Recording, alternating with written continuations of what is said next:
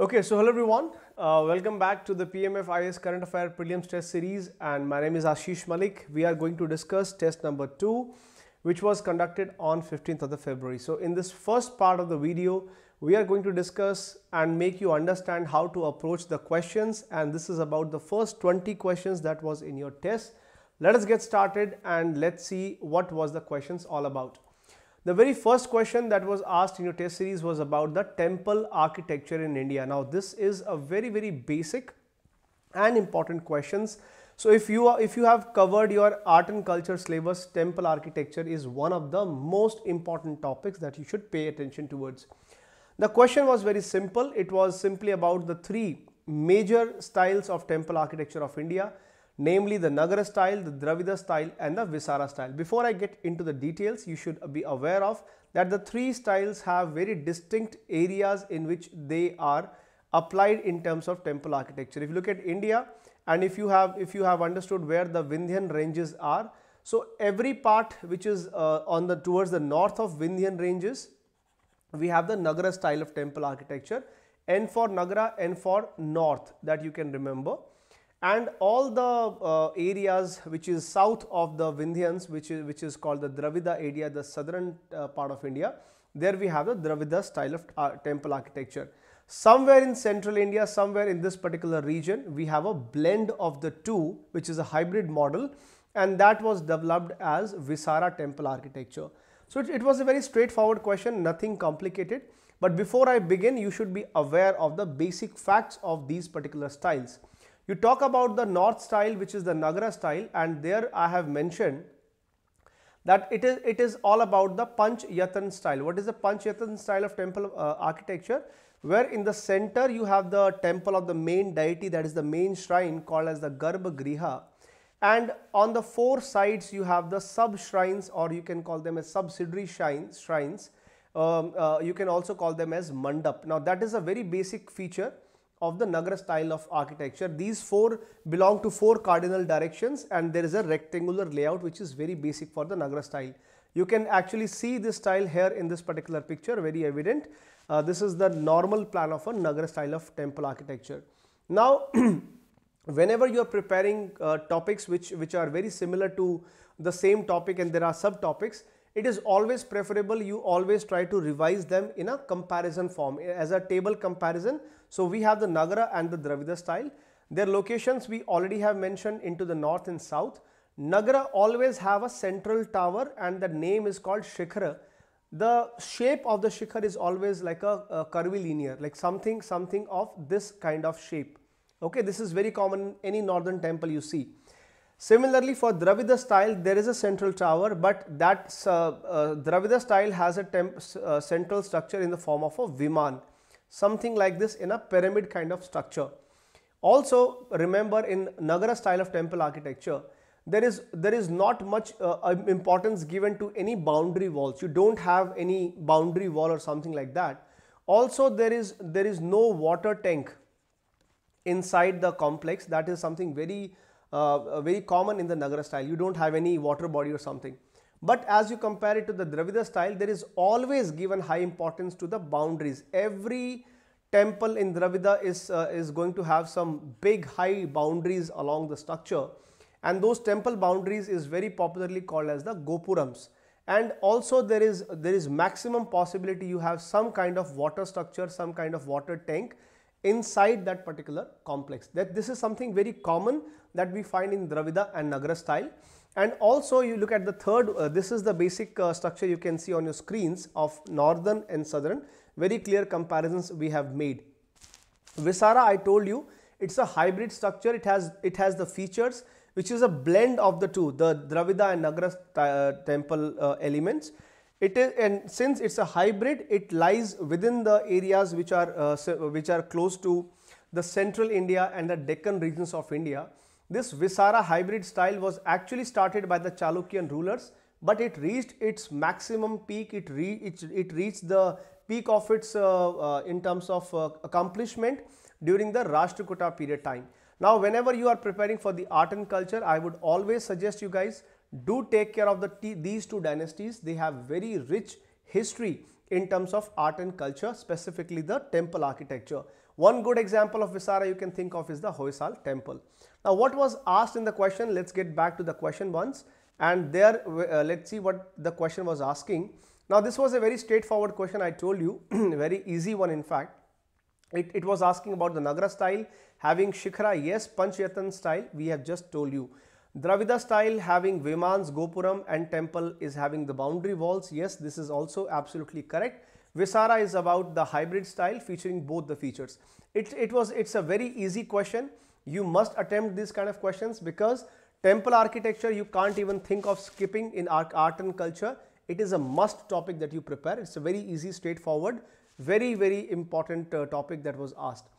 The second question was the match the following kind of stuff. Now UPSC is very fond of asking the match the following, and you are supposed to tell me which particular there is one column is the art forms and the states.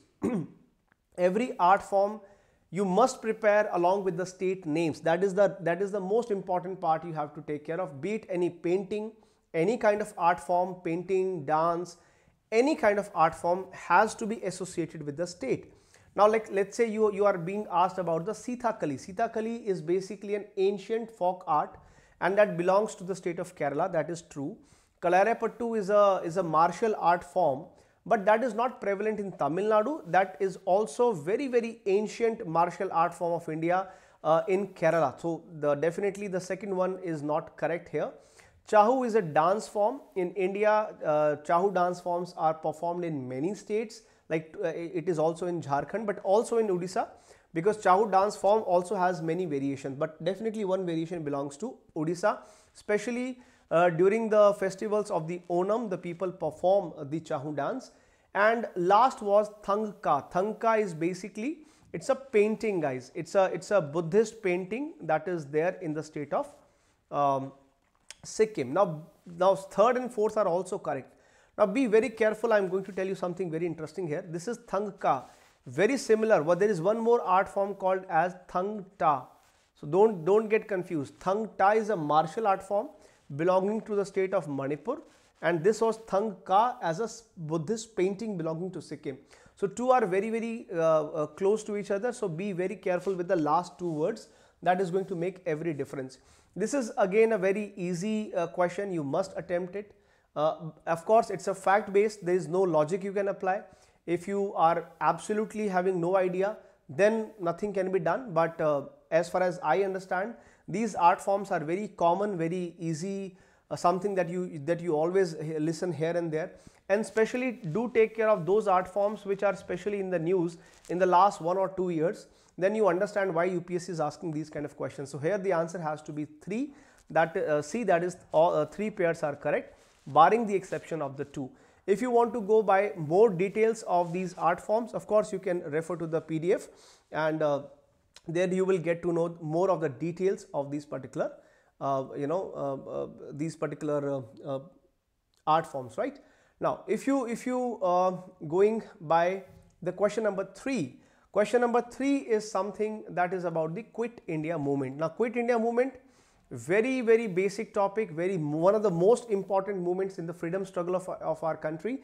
So whenever you are reading about modern history, freedom struggle is incomplete without the movements like Quit India movement, non-cooperation, civil disobedience. They are the landmark pillars of the freedom struggle of India.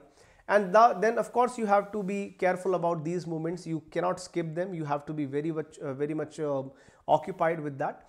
Now we know that this particular movement has to do something with Mahatma Gandhi. Mahatma Gandhi is important figure in terms of Quit India movement. It was that particular time he has given the do or die slogan, very famous slogan. Even it is used even in today's context, do or die, karo ya maro. So Mahatma Gandhi launched this movement from the at the Bombay session. Yes, there was a speech given by Mahatma Gandhi from a very historic from a very historic Maidan, from a very historic place that is called the Goala Tank Maidan. Now after this particular movement, today it is known as August Kranti Maidan. That is important. Whenever you think of when you talk about the Quit India movement, always or any other movement, be very careful with the sessions. UPSC will definitely want you to know some of the historic sessions of the Indian National Congress. All important sessions, whenever anything landmark is being done, you have to have a list of all important Congress sessions and anything which is significant that took place at that particular time. You talk about Quit India movement, guys, you must be aware of the Aruna Asif Ali, better known as the Grand Old Lady of India. She is also associated with this particular movement because she is the one that hoisted the Indian flag at the Gowala Tank Maidan during this particular moment only. And the particular slogan called Quit India was actually given by Yusuf Meher Ali, who was a socialist and a trade unionist. Okay, so these 2-3 figures are important. Also, you have to be aware of the immediate background of the Quit India movement.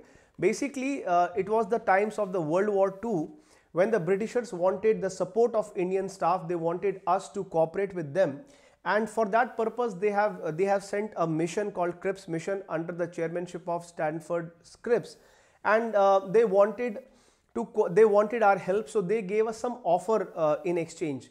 The main proposals of that Cripps mission that came to India in 1942, they said, we will give you dominion status, we will give you external internal autonomy, we will make a constituent assembly for you, we will select the members, we'll elect them to the provincial assemblies, like that. So many promises were there. But by that time, because we are talking about 1942, I mean after 1930s, the stand of the Congress and all major parties was clear. We want nothing but the complete independence, right? It was a historic Lahore session when we said we want complete independence. That is going to be our objective. I mean, we were asking dominion status way back when we were having 1916, when we were having the home rule movement, right? That time we were asking for that. 1942, there is no chance we would settle with dominion. We wanted complete independence.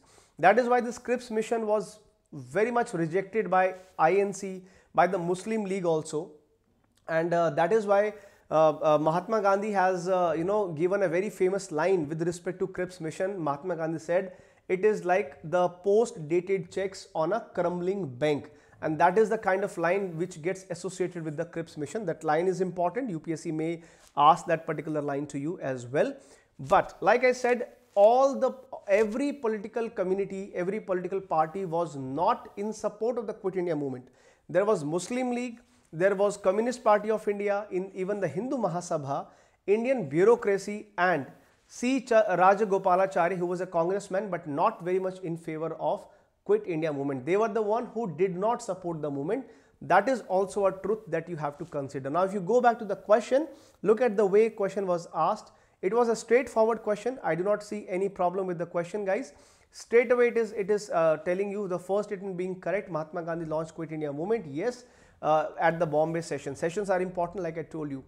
It was because of the failure of the Cripps mission. Of course, the background was the failure of Cripps mission. And there was a widespread participation of the students, women, worker, peasants. See, Quit India movement was basically a leaderless movement. Why leaderless movement? Because the moment Quit India started, all important leaders of that time, they were basically jailed by the British government. Maximum leaders were into the jail. So it was a leaderless movement, but people kept it alive at their own level, and that is why you have a massive contribution by all these particular sections. It was more of a people's movement. The fourth statement is absolutely incorrect. We have seen Muslim League, Hindu Mahasabha, they did not support. They opposed this particular movement. They were not in support of that. So I think this was also a very easy question, straightforward, very expected kind of facts that you can expect of the Quit India movement are there. So answer has to be C, only 3. No, nothing tricky in this particular question. It's a fact-based, straightforward question being asked to you guys.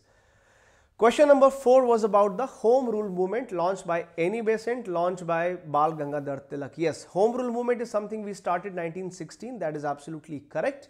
And Home Rule is again one of the very important movements that you will always prepare with the modern history. There is no chance skipping it. The inspiration for the Home Rule movement was from the Ireland. It was the Irish Home Rule movement from where we took our inspiration. And 2 Home Rule movements were there, one under Annie Besant. She started somewhere in September 1916, and Bal Gangadhar Tilak started Home Rule little bit earlier. It was April 1916 when they started the movement.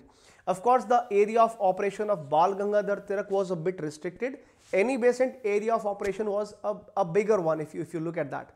And look at the detail first before I discuss it. So you can see here the Tilak's movement was mainly restricted to Maharashtra, central provinces and Berar and Karnataka. This is important point. You may be asked about the area of operations of the different home rule movement. Where the any Besant having 200 branches, it was a larger setup. It was for rest of the India including the Bombay. There were two different branches were there. Okay. Now, very importantly, what was the objective of this home rule movement? Now, in the home rule movement, these two leaders were asking for self-government, but within the British Empire. Now, this is what you can call as a dominion status, because it was 1916. Before 1930, we were okay with that self-government within the British Empire, but later on things have changed completely. So, first statement is correct, and also something very important that you should know. Even this home rule movement was also not officially supported by Muslim League and Hindu Mahasabha, but some of their leaders were actively a part of home rule. Like for example, Muhammad Ali Jinnah, member of Muslim League, was an active member. K.M. Munshi, belonging to Hindu Mahasabha, also was an active member of this particular movement, but officially their organizations did not support this particular movement. So if you go back to the question what was asked, so first statement was straightforward. Yes, it is about achieving dominion status. Dominion is same as self-government within the British Empire. So first statement is correct. But second, absolutely not correct. It said it officially supported by them. No, they did not support it officially. Of course, you can't remember every movement, but these are some landmark movements. These are some watershed movements in our freedom struggle. So at least about them, you have to be careful about who has supported them, who has not supported them. Something you have to be very accurate with the facts. I mean, this particular question I would say is also easy. You can attempt it by knowing some basic facts, because this is something history. In history, you can't do much of the logic. Of course, you have to be good with the facts. Okay. Now, next question, which was question number 5. Question number 5 was about the tropical and extratropical cyclones. Now, guys, I think this is very obvious, and everyone knows that cyclones are the low pressure systems, because there has to be low pressure system, then only it can attract the wind from all directions. Only low pressure systems can make the winds converge, and that is the basic process of the beginning of the cyclones. Now, when I use the word tropical cyclone means cyclones that are occurring specifically within Tropic of Cancer and Tropic of Capricorn, like 23.5 degree north to 23.5 degree south. So that particular area is called the tropical area. Cyclones within this particular area, of course, there is some exception. You will never find cyclones near the equator. At equator, you don't have Coriolis force. So of course, equator plus minus 10. I mean, this areas you never ever have cyclones. Only this area and this area you are going to have tropical cyclones. They are low pressure systems, and tropical cyclones always form over the warm ocean water. That is one of their requirement, you can say. At least 27 degrees Celsius temperature is something that require minimum temperature for the formation of tropical cyclones. And of course, they are driven by the trade winds. What are the trade winds? Trade winds are the one that actually flow from the subtropical high to the equatorial low pressure belt. So that's how they always, like northeast trades and southwest trades, that's how southeast trades, that's how they go. Now, very importantly, the northeast trades and the southeast trades, since they also belong to the tropical region, that is approximately 30 degree north to 30 degrees south. So within that you have the trade winds, and that is why the tropical cyclones are going to be driven by the trade winds. It's very simple. You should just know the location. Tropical cyclone, the name suggests everything, and trade wind is one of the planetary winds that we have. You must have heard about the westerlies, the easterlies, and the trade winds. These three are the major planetary winds that we have. First statement looks absolutely correct. There is no problem. Second says the extratropical cyclones. Now, what should be the meaning? Apply the logic. If tropical is within tropic, what would be extratropical? Extratropical is very similar to what you call as temperate cyclone, right? You can call it as a temperate cyclone, you can call it as a wave cyclone, you can call it also as what you say as the front cyclone also. You can call it as front cyclone as well. So extratropical is basically which is outside the tropic. Simple meaning is outside the tropic. It is also low pressure. Cyclone has to be low pressure. But again, it is outside tropics, and since it is outside tropics and it involves the fronts, the basic mechanism behind the extratropical cyclone is that they are driven by the air fronts. So you have the air fronts, the cold air front which is coming from the cold polar areas, and the warm air mass which is going from the below, the warm air mass and the cold air mass. Whenever they are going to converge, the cold air mass is going to enter the area of the warm sector. It is going to close down.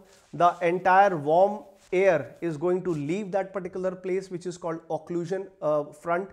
So all this happens in the extratropical cyclone, and since they are driven by air fronts, they can be form over the land as well as the sea. That is a basic difference. Tropical cyclones only they are formed over the water bodies, only over the water, but extratropical can be land, can be sea. This complete cycle is it's a 6-stage cycle of extratropical cyclones. It's approximately 15 to 20 days process that is there.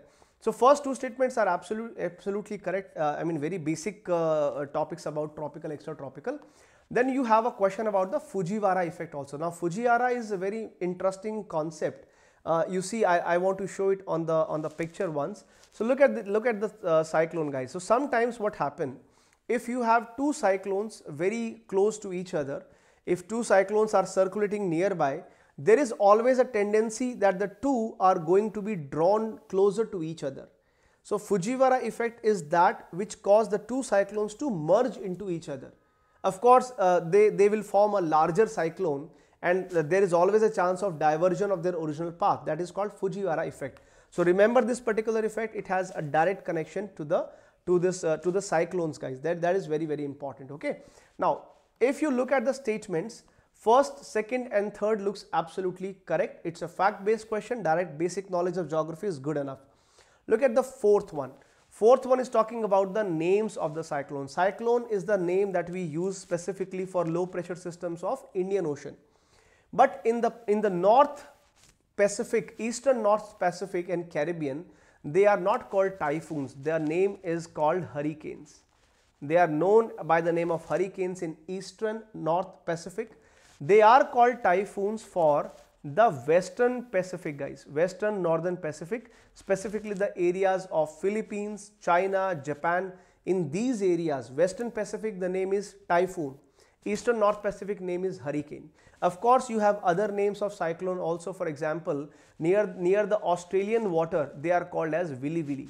So these names are very important. I mean, they are not many. So I would suggest you to be factually correct. You have to think factually correct. There is absolutely no scope of guesswork here. It's a typical question of geography. You have to have good knowledge. But I would always suggest prepare the topic of cyclones very well. Very expected question. Direct questions come, so you should not be making mistake. I would say this is a medium kind of question, but I think by at least if you know the first three statements, you can still go with the guesswork. You can still figure out which statement is correct, which is not. I think you should risk these kind of questions because you know 70-75% of the statement. So here the answer is only 3, fourth being incorrect. Now the next question was about question number. And yeah, there is a comparison in your PDF. We have given a comparison of tropical, extratropical. Please go through that, read about it. You will always have information first hand available to you in your exam. The sixth question was also about the two very interesting phenomena of our geography. One is called the Pacific Decadal Oscillation and El Nino Southern Oscillation, which is called the ENSO. I mean, I think you are not very well aware of the Pacific Decadal. It is not very much into the news, because it's a very long-term process. It's a long-term phenomena. Basically, both the Pacific Decadal and ENSO, both these are climatic phenomena, because it is about atmospheric and ocean, how the oceans and atmosphere interact with each other. So in general, the PDO and ENSO is oceanic atmospheric interactions with each other. And of course, you have heard of the ENSO. ENSO is something that you have heard having impact on Indian monsoon. At least you have heard of that. So if it impacts Indian monsoon, so definitely it is going to be related to the tropical regions. whereas the Pacific Decadal Ocean oscillation is again an atmospheric phenomena, but that actually appears after, let's say, 10 to 20 years. It's a long term phenomena. After every 10 to 20 years it appears. It's a long term phenomena. ENSO is quite shorter. Every 2 to 7 years we have the ENSO. One basic difference between the two was that Pacific Decadal is mainly related to the extratropical area, means it belongs to the area. It mostly appears in that part of Pacific which is somewhere around 30 to 60 degree north and south. Okay, that is called extratropical, also called the temperate area. And ENSO lies in the tropics. Yes, it is something that you will have in 30 to 30 north and south, 30 degree north to 30 degrees south. So that second statement makes wrong, because of course PDO is not going to be with tropic, PDO is with extratropic. So first statement looks correct. Second has a problem, answer has to be A. It's a difficult question, it's a tough one. I understand the two things are really very deep topics of geography. It's a tough one. If you have read them, then you can risk it. If you have absolutely no idea, this is because here no chance of guesswork, then I think you should skip, because they are very hardcore topics of geography. Guesswork is not going to give you any help with respect to getting the right answer. Okay. Now you have the question number 7, which the question number 7 was about, you are supposed to figure out the correct one. Now it is about the land subsidence and the seismic zones. Okay. Now let's say if you have not really read about land subsidence, otherwise though you should have read, because land subsidence was in news recently. Something very wrong happened in the Joshimath recently. Last year the Joshimath land subsidence was very much in the news. Joshimath is a place in Uttarakhand. Now land subsidence, as you translate the literal meaning, English meaning, if you translate, you see land subsidence means downward vertical movement of the earth's surface. Okay, makes sense. Now you see land can be subsided, land can move downwards by both reasons. It can be natural, it can be human factors, absolutely no problem with this, right? The two things looks quite similar. First, this statement can be actually solved by a little bit of the common sense, and without panicking, simply applying your presence of mind, you can solve it. Since I have told you about the land subsidence, so you should be aware of the fact that land subsidence can naturally, it can be because of dissolution of the limestone. Land can subside, can sink down. Any volcanic activity can do that. Even tectonic deformation, there is any tectonic upliftment, downliftment, any tectonic movement can make the land go down, right? Even the glacial isostatic adjustments. What exactly is that? You know, during the times of the ice age, there was a lot of ice on the earth's surface, so earth was already subsided. Now since the glaciers are melting, the earth's surface is bouncing back to the original, since the upper load has been redistributed. And there are human factors also. How humans can impact land subsidence? Of course, too much extraction of groundwater, oil, gas, minerals. When you are doing too much of extraction, or even you are doing mining, you are basically creating a vacuum underground. You have pulled out everything, and there is always every chance of collapsing the underground cavities, right? Even too much of construction. Construction was the major reason behind the Joshimath land subsidence. Illegal over construction, you are over exploiting, you are creating heavy structures on a very sensitive land, that always make the land go subside. That is important. Thus, as far as seismic zones are concerned, now you can also have a look at the picture. You will understand how the land subsidence take place. And the second part was about the seismic zones of India. Okay, 2002, the government of India has given us this seismic map. Almost 60%, approximately, specifically is almost specifically 60% of India is vulnerable to the earthquakes, and the entire India has been divided into 4 earthquake zones, also called the seismic zones. Initially there was zone 1 also, but then zone 1 and 2 were merged as together. So now we have zone 2 to zone 5. Zone 5 being the most vulnerable, you have the highest risk percentage is definitely at the highest at zone 5. Zone 4 is something where you have the minimum risk. Okay, this is how India is being divided into 4 seismic zones. Now if you come back to the question, we already have discussed the first part. So first part is very much okay, no problem with this. Second is about the seismic zones, classified 4 categories based on intensity, frequency of the earthquakes, 5 being the most active, 2 being the least one. I think both are correct. This is a very easy question. You can attempt it without any problem. Even if you have read basics about the earthquake management in India, then only even then you are able to solve the question. Okay. Now question number 8 was with respect to the concurrent list. This is a very interesting subject, guys. Majorly you will have questions about the state list and the union list, but sometimes you also have questions on the concurrent list. Now for that you need to go back to schedule 7 in your constitution. Schedule 7 very specifically the constitution has mentioned that which particular subject on which subject which particular part of the government is going to make the law. There are certain subjects, there are certain issues on which only the central government can make the law, and they are put under the union list. There are approximately 100 such topics on which only the central government will make the law. Some you can have for the state government, and there is a state list. Approximately 66 subjects are there. And then there are some subjects, some issues on which even central government as well as state government both can make the law. Both are both are capable of making the law. In case of there is any kind of conflict, if center state both has made the law, then most likely the central law is going to prevail.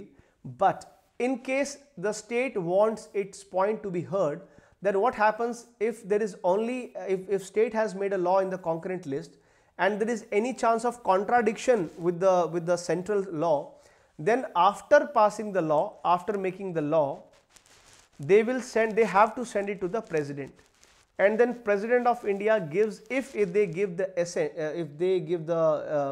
assent to the bill, then the state law is going to prevail rather than the central law. That is the provision that we have so far. Now if you look at the question, guys, if it is in the question it was said the state government needs the parliament approval before making the law. It says before making the law on concurrent list. No, there is no such provision. Yes, you need president approval is fine, but it's not mandatory that even before making a law, the permission is required after you make the law, after you pass it at the state level, then it is sent to the president for the approval.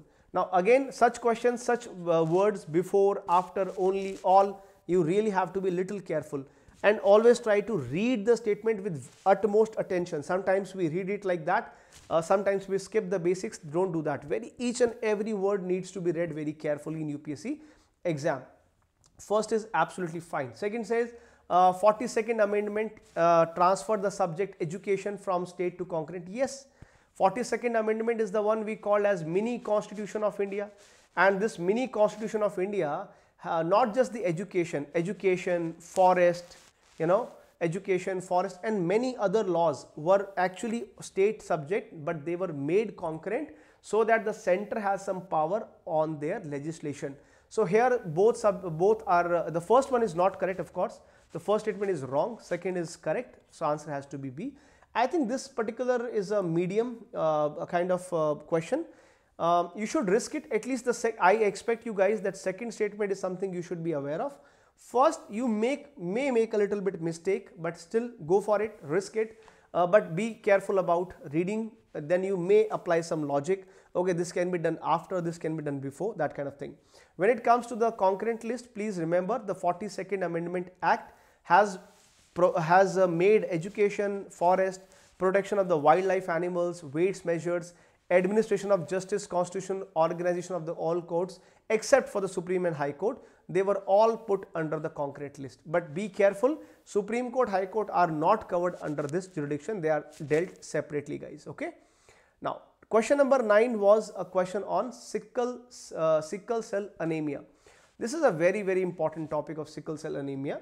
And here you were supposed to figure out which particular statements are not correct. Which statements are not correct here?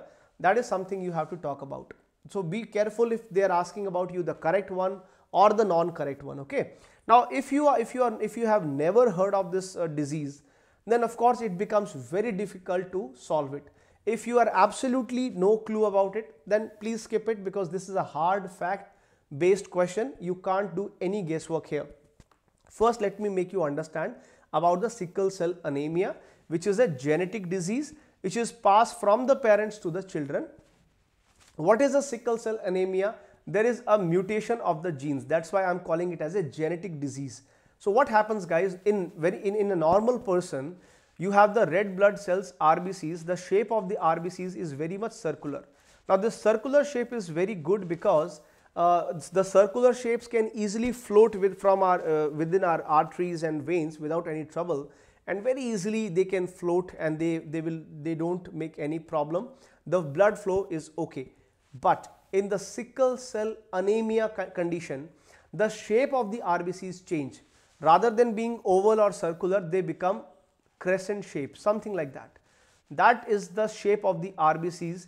That shape got modified. Now you see, if the shape has become like a sickle, like sickle is something that, you know, which is used to cut the crops.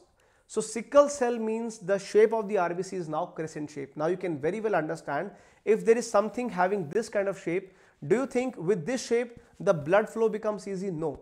The blood flow becomes slow. RBCs are always going to slow down each other, and the worst part can be, it can lead to blocking blood flow, causing the pain, organ damage, and even anemia. Anemia is basically where you have less hemoglobin in you, where you have less blood in you. That is called the anemia.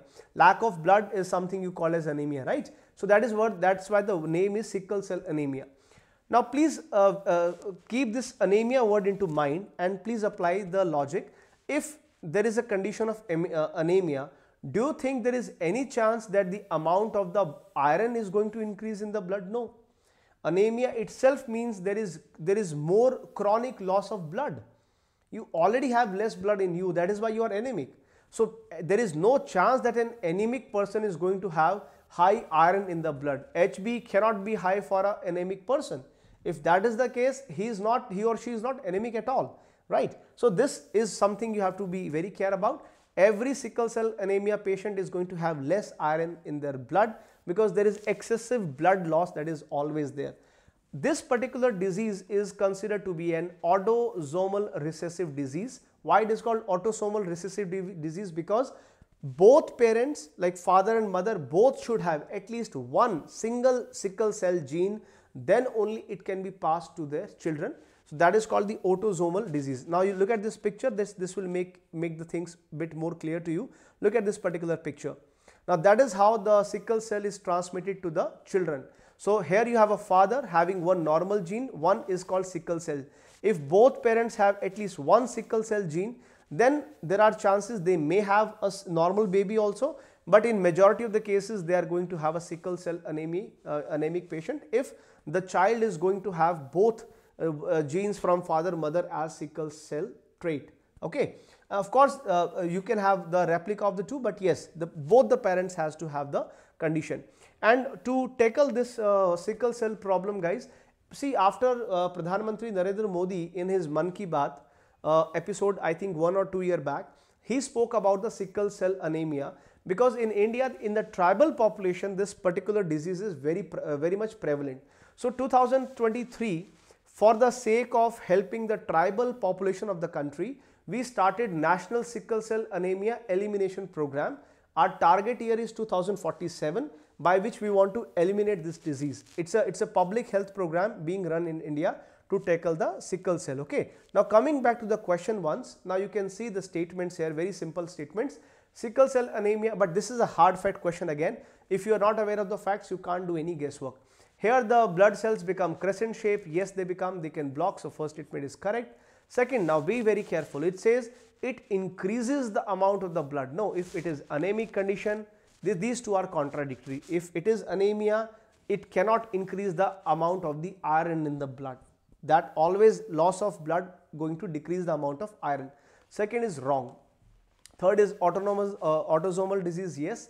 And fourth was the sickle cell elimination program 2047. Now be very careful with the numbers. I mean, there are some programs going to eliminate things by 2030, some programs 2025, some program 2047. At least be careful about the starting and the target year of any program which is happening at a global level, at a pan-India level, you have to be careful about. So here I can see now which statement is not correct, it is asking. So only one statement is not correct. I think this is tough one. You risk it only if you have some information. Otherwise, it's better to skip because there is no point taking risk of these particular questions. Okay. Now, going forward, guys, going forward with the next question, question number 10. Now, question number 10 was about considering the statements about the National Strategic Plan for Tuberculosis Elimination. Now, this question is important because India is considered to be having one of the largest burdens of TB in our country. Tuberculosis, which is a bacterial infection which is caused by mycobacteria. Now, this topic is important, and again, for attempting this kind of question, you really have to be good with the facts, because any mission, any program, any government schemes cannot be solved based on the guesswork. So TB is important. In India, we have a huge burden. TB is infectious disease. It's a bacterial infection caused by Mycobacterium tuberculosis, and India has a huge burden of that. Now, very importantly, specifically to tackle the drug-resistant TB. Drug-resistant TB is the one where you have antimicrobial resistance. The body is not able to respond to the normal vaccines and normal drugs and medicines which are already there to treat the normal TB. If that conditions happen, then it becomes really challenging to treat or cure any person if the person is having drug-resistant bacteria inside. So for tackling that drug-resistant TB, we have started this particular program. It was from 2017 to 2025, because in India, we have a target. We have set a target by 2025. We are going to eliminate this TB. Now, global target is 2030, but India wants to eliminate tuberculosis 5 years before it. But please let me make you understand. When I say elimination of TB in India, elimination here does not mean 0 cases. In India, the definition of elimination of TB means that there should be less than 44 new TB cases for every 1 lakh population. If we are able to make it that down, then it is considered to be almost eliminated. So be aware, I am not saying about 0 new cases. Less than 44 new cases per 1 lakh is considered to be achieving this goal. Now, please remember, with respect to tuberculosis management, very, very important declaration has been signed in India called the Gandhinagar Declaration. Now, this declaration was signed by 11 member countries, specifically of the WHO Southeast Asian region, and they also wanted to contribute and endorse this particular model. All the success that India has achieved so far, even these countries were they were curious about joining that particular thing. If you come back to the question, you see this is a fact-based question. First statement looks fine. It says National Strategical Plan for Tuberculosis Elimination, about preventing management of drug resistant. This is important. This program is not about normal TB. It is specifically targeting the drug resistant TB that we have mentioned, guys. Second statement says aligned with the Gandhinagar Declaration. Yes, we have just seen that Gandhinagar Declaration is important, and it is about to accelerate the response to end the TB by 2025. And Gandhinagar Declaration, you may have a question separately on Gandhinagar Declaration as well.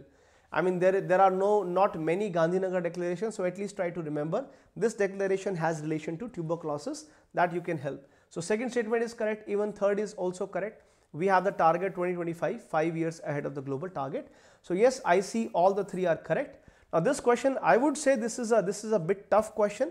You can risk it if you know at least 2 of the 3 statements. If you have absolutely no clue, nothing you can do, you have to skip, because it's a hard fact-based question, and these question needs to be attempted very carefully, because they are actually something that can give you negative marks.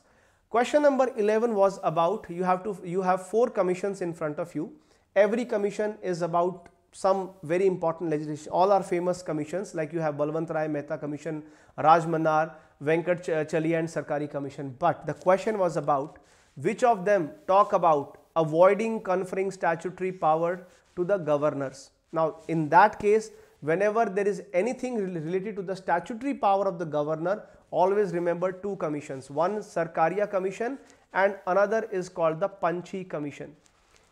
Total hard fact-based question, no guesswork, but always remember at least, and specifically because given the present scenario, you know that the governor is very much in news. I mean, every day or two there is something related to governor that comes to the news, and in present scenario the governor topic has become very important, guys. So I really want you to prepare this topic and expect 200% some question will pop up on governor.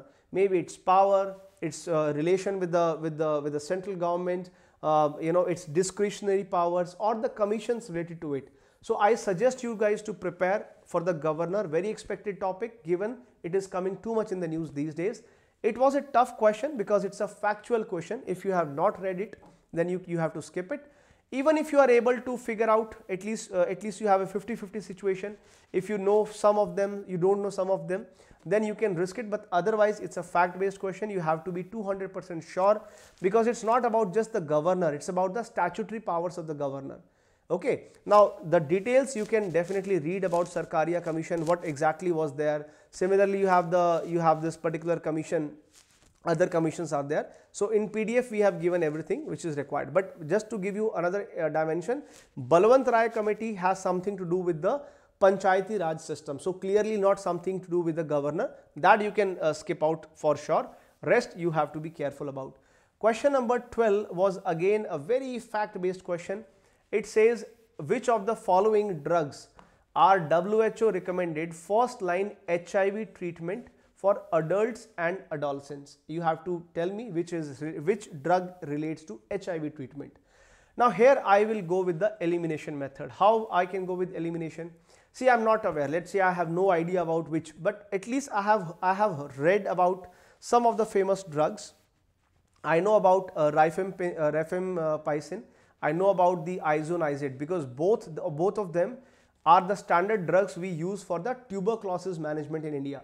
And same is the case with the third one. It also belongs to the TB disease. It belongs to the treatment of tuberculosis. So at least if I can eliminate these two, and if I have a confusion, I can still risk this kind of question. Of course, it's a tough one. If I have no clue at all, then there is no point attempting it. It's a straight suicide kind of thing, because guesswork is going to give you negative marks most of the time. The right answer has to be D. It is the TLD pill which is there for the HIV treatment. Now, very simple, like how I remember it, 3-letter HIV, 3-letter for the TLD. So you have the 3-3 combination. That way you can remember 3-letter disease for the 3-letter pill. That I can relate it. I can remember it. It's a shortcut that I can tell you. About this particular pill, the TLD, it stands for tenofovir, it stands for lamivudine, and you have the dolutegravir. So these are the three names. It's a fixed three medicines fixed dose combination, which is in short called for the TLD pill, given to the HIV patients. Very, very important. Okay. Rest 3 belongs to the HIV. Rest 3 belongs to the tuberculosis. I hope this much is clear to everyone. Now, if I move ahead with the question number 13, question number 13 was about the BRICS. BRICS is very, very important. I think this is something we all have heard about. BRIC grouping is something India is always associated to, and this is a group of 5 countries having almost they are the 5 most emerging economies of the world today. They are the futures of the geopolitics, and these 5 countries are Brazil, Russia, India, China, South Africa. The members, you cannot make any blunder in that. You have to remember the name of the BRICS. It was in news recently. Why it was in news recently? Because it has recently expanded itself and it has added 6 new members. Now look at the question, guys. Look at the question. It says about the BRICS, and look at the member it has told. Does it include Bangladesh? Absolutely not. Is it Sri Lanka? Absolutely not, because Bangladesh, Sri Lanka, nowhere they are not considered as an emerging economies. It is Brazil and South Africa. So first statement is absolutely not correct at all. Now about the expansion, because it was in the news, so BRICS has recently expanded and it has added 6 new countries, out of which 1 country is from South America, that is very friendly country of Brazil.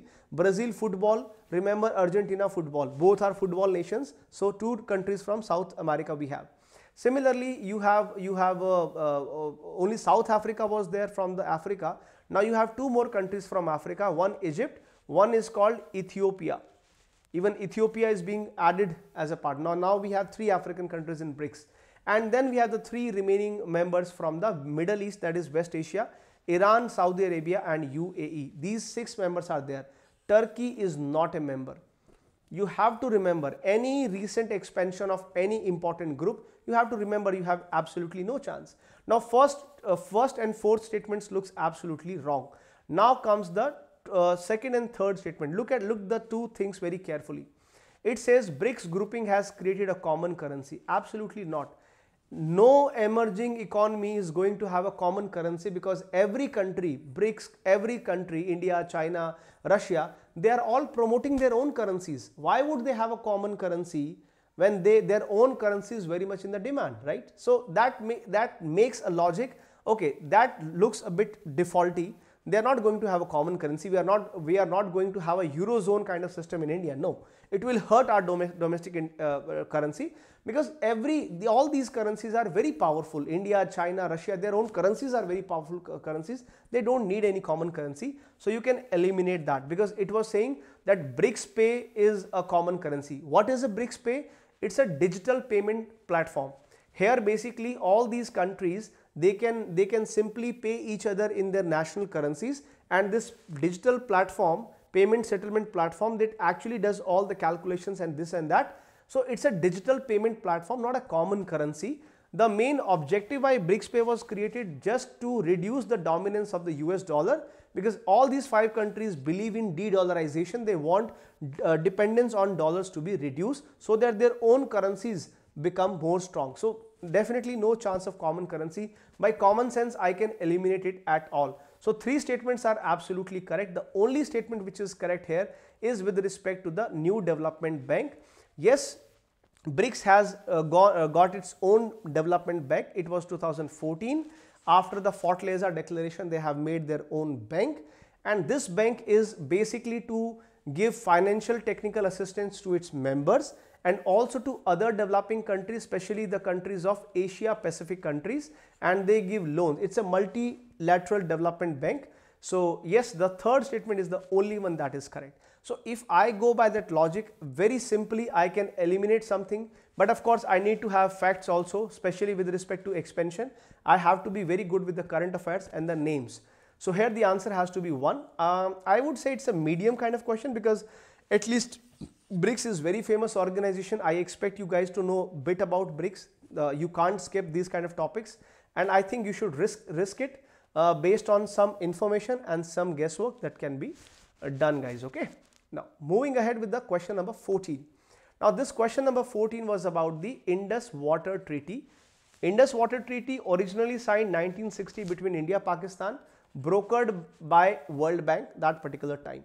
So what, as the name says, Indus Water Treaty. So you know about the Indus water system. You know we have this river Indus. Then you have 5 important subsidiaries in the name of Jhelum, Chenab, Ravi, Byas and Satluj. Now if you know the 6 river system, so technically if you know the geography of that Indus drainage, you know the Indus, Chenab and Jhelum, these 3 rivers which are called the western rivers of the system, they belongs to Pakistan because of their closer geographical proximity to the Pakistan. Their water is going to be used by majority part is going to be used by Pakistan. Only India has right over 20% of that water, and that too for creating a runoff dam.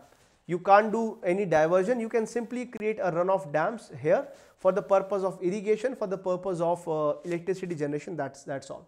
Recently these dams were in the news. If you have heard of the Kishan Ganga Dam, if you have heard of the Ratle Dam, these 2 are very important dams India is creating on Kishan Ganga and Chenab River, and Pakistan is objecting on that, and every time it gives reference to Indus Water Treaty. But of course India has been allowed for creating these dams. And the remaining 3, the eastern 3 rivers, technically, geographically, these 3 becomes eastern rivers. They belong to India. Okay. Now, if you have this much information, you know about Indus Water Treaty something, because it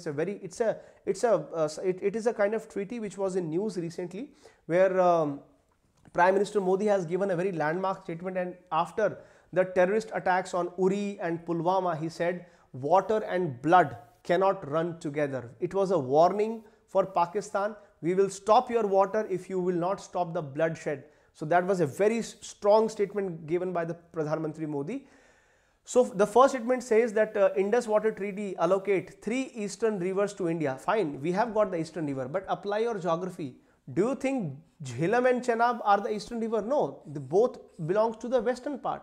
The 3 eastern are Satluj, Byas and Ravi. So geographically this statement is wrong.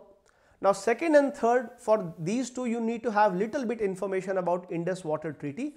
But in case you have absolutely no idea, let me give you how to attempt this question. Always remember, any bigger treaty, something of Indus Water Treaty or something like that, always going to have some mechanism to resolve the dispute. In case of Indus Water Treaty, there is a permanent Indus Commission which is there to resolve the dispute if there is any dispute between India and Pakistan. Now second looks correct, and third is also correct because in this dispute resolution mechanism, it is said that India Pakistan is going to have this Indus Water Treaty is going to have a resolution at the 3 different stages. And what are these three different levels? The very first level, we have the permanent Indus Commission, where each other party can simply submit their objections with respect to each other. If at the first level differences are not resolved, then you can go to the next level, that is you can go to the World Bank, which is a mediator in the treaty, and World Bank will appoint a neutral expert to resolve the differences between the two countries. If even that fails, then the third and the last option is the Court of Arbitration. There you have to go, and whose chair is to be appointed by the World Bank again. So it's a 3-step arbitration process that is being applied. Now I understand the first statement is logical, that you can resolve. Second, third needs a bit of technical information. Answer here is C, 2 and 3. It's a medium question. I think you should risk it, don't skip it. Simply you can go with your guts. You can understand treaties need some resolution disputes. So yes, you can attempt it, no problem in that. But first statement has to be incorrect, guys. Okay. Question number 15. Very important format of statement 1 and 2 kind of thing. Now UPSC is very keen to ask these kind of questions. Question number 1 says, statement 1 says, India is a party of 1951 refugee conventions. Wait, alert. Is India ever going to be a party of refugee conventions? Because refugee conventions are talking about protecting the interest of the refugees. India is a country already having a problem of illegal migration. We already, to weed out the illegal immigrants in India, that is why the government of India has got the NRC, National Register of Citizens. That is why we have the National Population Register. Why do we have these kind of provisions? Because in India, we have not signed any refugee conventions. We already are dealing with illegal migrants, because if we sign it, then it becomes obligatory on India to take care of all the illegal migrants, because India cannot afford. India is already 140 crore. How many more people you want to come to India? So very logically, India is not in favor of any refugee convention. So statement 1 is absolutely wrong. But at the same time, India is considered as a humanitarian country, right? We respect the human rights. We value the life of the people. That is why India hosts refugees from the neighboring state, at least, especially from Afghanistan, from Myanmar. We give them refugee temporary or something like that, because we believe in our neighborhood first policy. We respect the people, the life of our neighbors. So that is why we do that on a humanitarian basis. We respect the UNHRC mandate, which is United Nations Human Commission rights. We respect that. But we will never sign anything, something of the refugee convention. So statement 1 wrong. Second looks quite good, because that something is India all about. I think it's a medium one, but still you can risk it. The answer has to be D. 1 incorrect, 2 correct. By logic you can solve it, even if you have never ever read about it. So over a period of time, if you are reading the current affairs, of course you will get this much idea, okay, something that India is going to do or something India is not going to do, that you will get an idea by practicing more and more questions. Next question, you are supposed to figure out the correct statement. Now next statement is about some of the groupings. Now 3 important groupings were there in the question. One was the Quad, then you have the I2U2, and you have the exercise Malabar. Now all the 3 are very important all important groupings that India is a part of. Now, when it comes to Asia, you know, these days Indo-Pacific region is very much in the news. You know that there is a Chinese threat. There is always a Chinese threat to the region, and for the sake of prosperity, for the sake of neutrality, for the sake of you know, seamless transportation in the Indo-Pacific region, for all free trade and free movement, the Indo-Pacific region needs to be free from Chinese threat, because China is a country flexing its muscles and always a threat on the free navigation, free movement in the Indo-Pacific, especially after the South China Sea dispute that China has started. Now, in order to you know, make this region free and, you know, reduce and counter the Chinese presence, the 4 countries, the Quad members, were formed. The Quad is basically a strategic dialogue group. You have some strategic interest, you have some defense military aspect to that. Very commonly this is called as Asian NATO. I don't agree to it much, because NATO is altogether a different phenomenon. It's a collective security group. There is nothing like that in India. I wish it was more of a NATO kind, because here the 4 countries, Quad is basically 4. So US, India, Japan, Australia, they have made this partnership, dialogue partnership, where their objective is clear: to talk about the open, stable and prosperous Indo-Pacific region, to make the things inclusive and resilient. In nutshell, they all together they want to counter the China. But of course, it's not, it is not about collective security. If maybe in future, if India is under threat, India is under attack, we don't really guarantee that all the 3 will come and rescue us. There is no guarantee. But as of now, Quad is one of the most important groups that India has to counter China, specifically in the maritime zone, especially in the oceans. It is one of the most important group that India is a part of, Quad.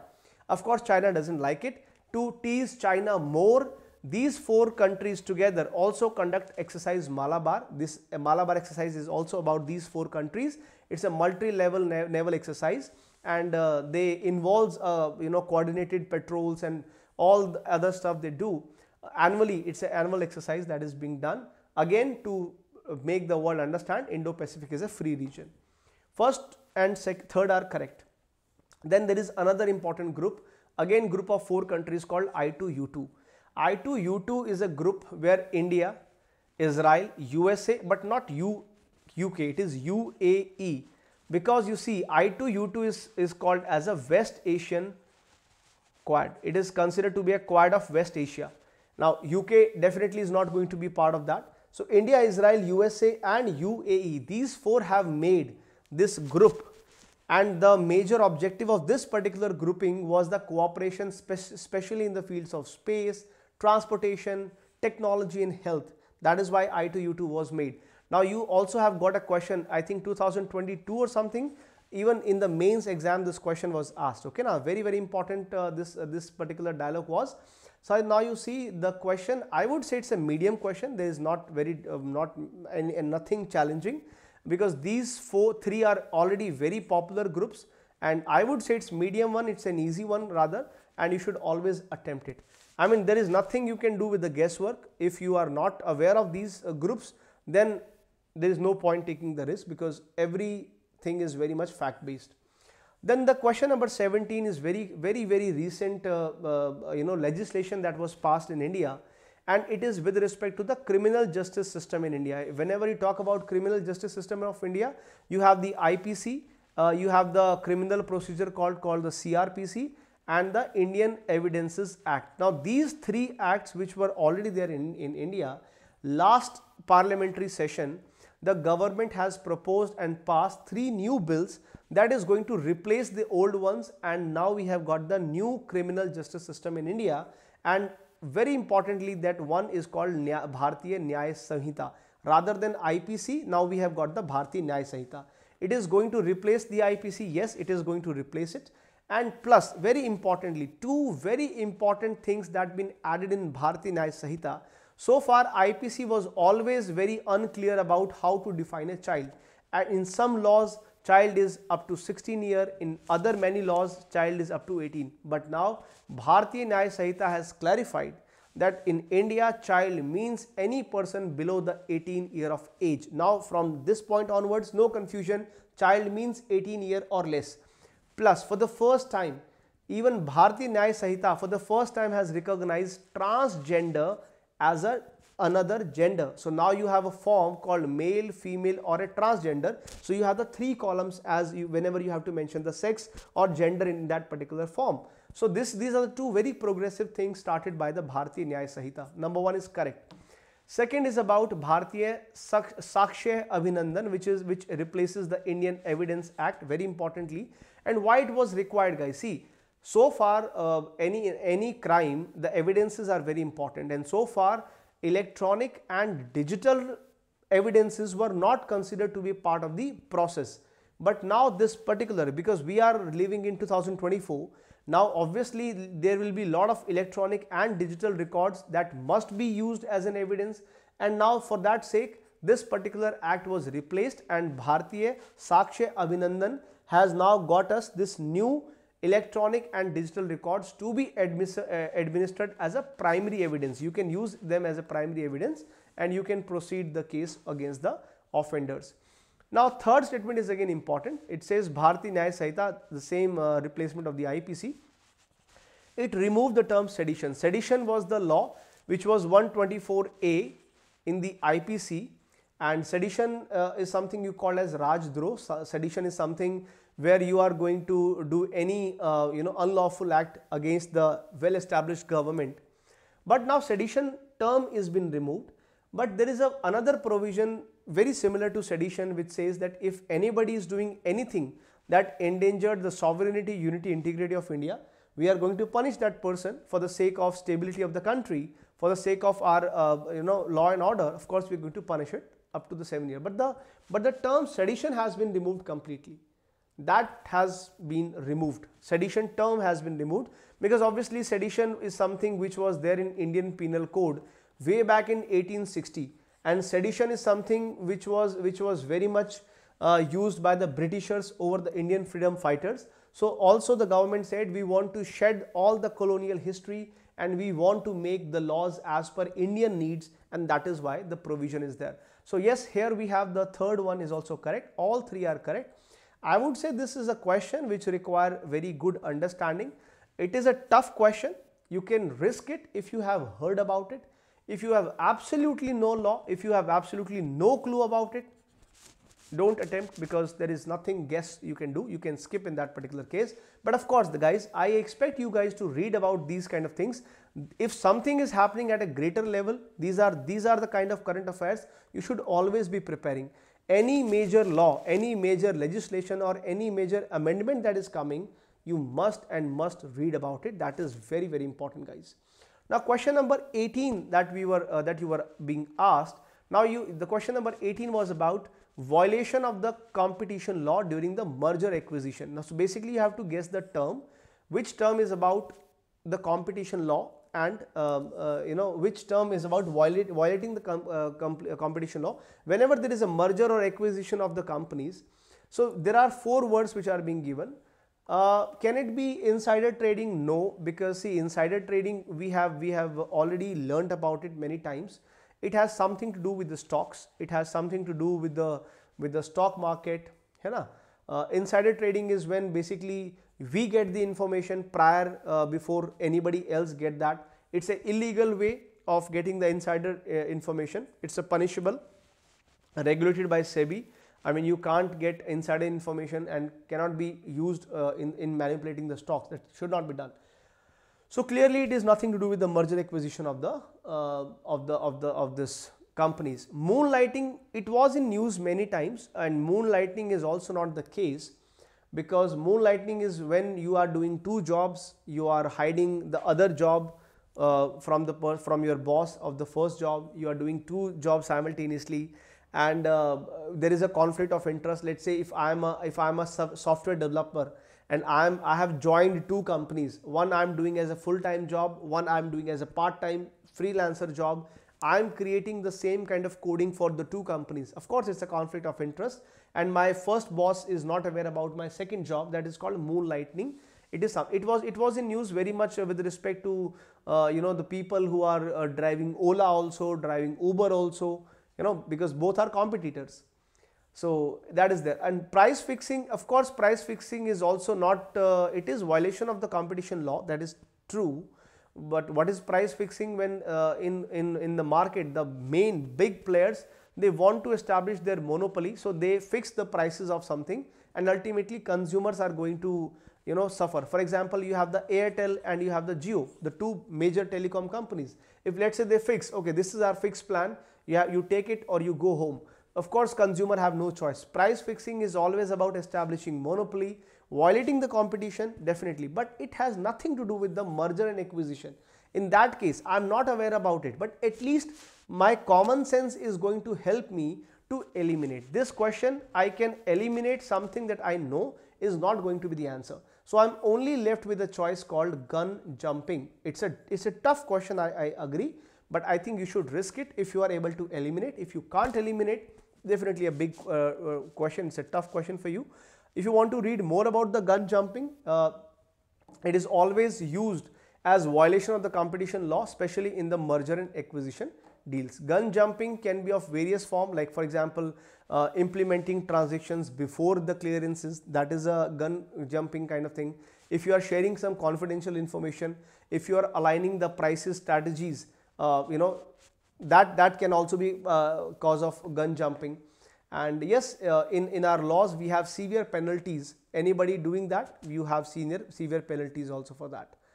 Okay, the question number 19. Now 19th question was about, it is about the PM Vani. Now this is a government scheme, and in government schemes also you don't have any choice of the guesswork, because there are pure fact based questions. So if you are getting any question based on the government schemes, there is absolutely nothing you can do. You really have to be aware of the scheme because it's a fact based scheme. Similarly, PM Vani, what this PM Vani is all about, first let's understand that, then we'll come back to the question. So what this PM Vani is all about? Now PM Vani here stands for public Wi-Fi hotspots. The PM Vani is about providing broadband internet services through the public Wi-Fi hotspots, and that you can go to any public place. You simply have to download the Vani app and you can access the free Wi-Fi hotspot over there without any fees, no license, no registration, nothing.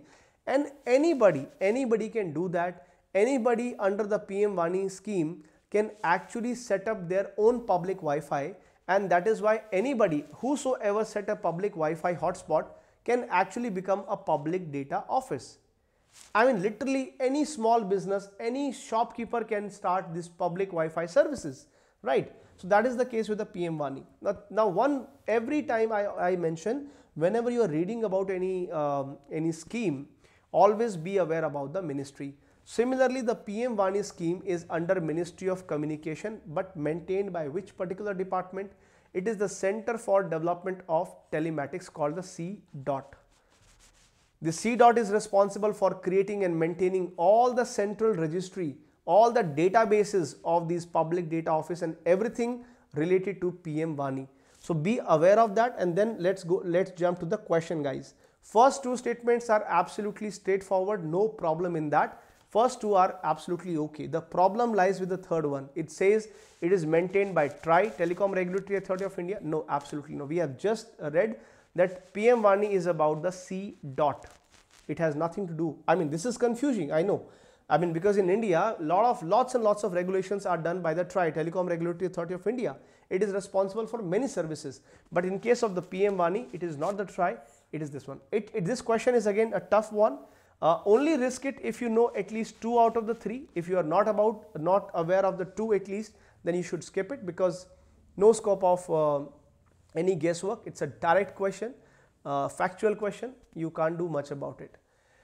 And similarly, the question number 20, one more question on the government scheme, which is Pradhan Mantri Uchtar Shiksha Abhiyan, called PM USHA. Very, very important scheme, guys. Now again, you have to have a basic knowledge about it, and then only you can go and talk about this particular scheme. So what this PM USHA scheme is all about? You remember, before we have got our national education policy. In 2020 we have got our national education policy, And after 2020 National Education Policy, the earlier scheme called RUSA, which is Rashtriya Uchtar Shiksha Abhiyan, that RUSA scheme, which was launched way back in 2013, that was actually revamped as PM USHA scheme. So RUSA was there already before 2020, but now RUSA has become PM USHA. It's a central sponsored scheme, and PM USHA scheme is all about providing funding to the higher educational institutions. So two things you have to remember: PM USHA is a revamped form of RUSA, and it is about providing funding to the higher education institutions. Number one point is clear.